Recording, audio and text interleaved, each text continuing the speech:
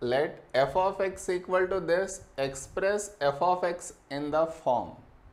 Whenever they told you to express, equate both. What I mean is equate f of x to this one. So f of x is 3x cube plus 6x minus 8 by x times x square plus 2 is equal to a plus b by x plus cx plus d by x square plus 2. Okay, now we should find the values of a, b, c and d, replace in this, that will be our final answer. Now how do we find the values of a, b, c and d? See here. First this as it is I write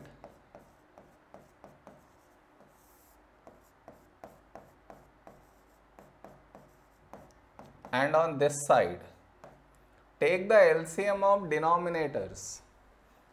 Okay, and the LCM that you get here is either you take the LCM and write here, or directly what you could do is whatever denominator you have on this side, even on this side write the same thing.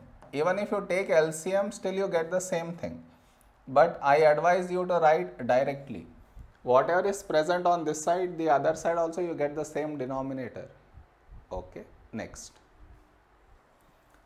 Here it is 1 should become this entire thing.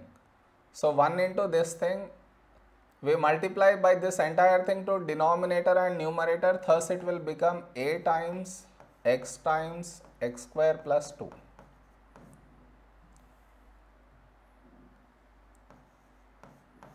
Now here it is x, missing is this one, so multiply denominator and numerator by this one. So I get b times x square plus 2. Over here missing is x, so multiply denominator and numerator by x. So I get cx plus d times x. Okay. Yeah. Next step, cancel out the denominators.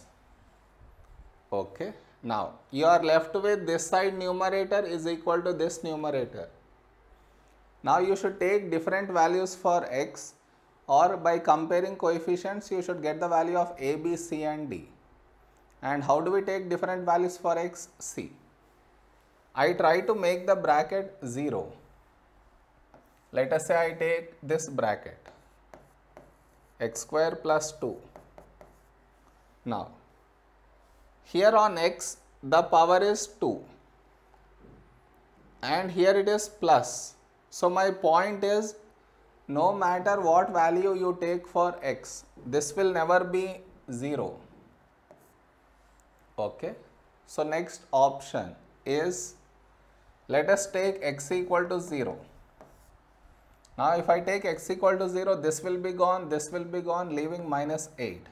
And on this side, when x is 0, 0 into anything, gone. Here this is 0, so it is 2b. And over here x is 0 means 0 into anything, gone. So we are left only with 2b. Now divide by 2. So minus 4 equal to b. Okay. Now I should compare the coefficients to get the value of a, c and d. Whenever you want to compare the coefficients, open up the bracket. What I mean is, see, like this you open up.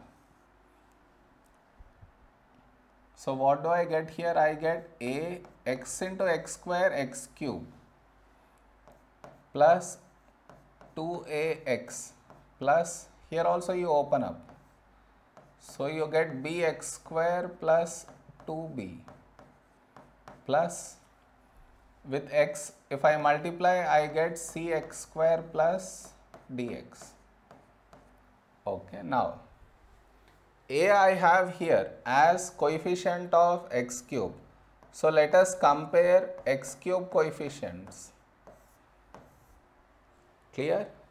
On this side x cube coefficient is 3 and on the other side x cube coefficient is a. Nowhere else x cube is present. So thus a equal to 3. Okay, now I need to find the value of c. C is the coefficient of x square.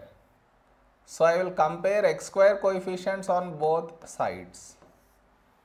Okay, now on this side I don't have any x square term. That means x square coefficient is 0. So 0 equal to, here I have here x square and here x square. So this is b and this is c. I know the value of b, minus 4. So 0 equal to minus 4 plus c. Now add 4 on both sides. So this cancel out, 4 equal to c. Okay. Now I need to find the value of d. D is the coefficient of x. So let us compare x. Comparing x on both sides. On this side, what is the coefficient of x? Is plus 6. And on the other side, here I have x and here also I have x and no other x term. Okay. So this is 2a and this is d. Okay, now a is 3, let us replace it here. So plus 6 equal to 2 into 3 is 6 plus d. Now subtract 6 on both sides. So this cancel out, from that we get d to be 0. Okay, now we have found the values of a, b, c and d. Replace all of this in this, that will be your final answer. Okay. So this will become now a is 3. So 3 plus b. B is minus 4. So minus 4 by x plus c is 4. 4x plus d is 0 by x square plus 2. So this is our final answer. Okay.